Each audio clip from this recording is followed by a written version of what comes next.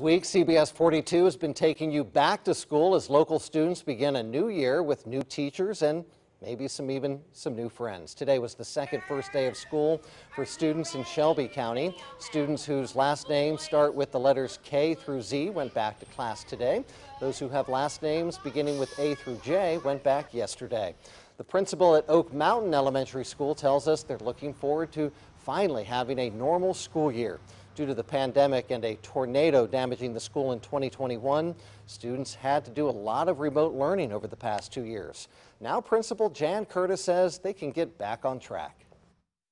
Our theme this year is actually the best view comes after the hardest climb, and we're working with that with our teachers. We know that the best view is ahead of us, so it's very exciting to come back to a regular school year after meeting those challenges. Principal Curtis says one new thing students will enjoy this year is the new courtyard. It has a waterfall and small pond with turtles and fish in it. That's very cool. The back to school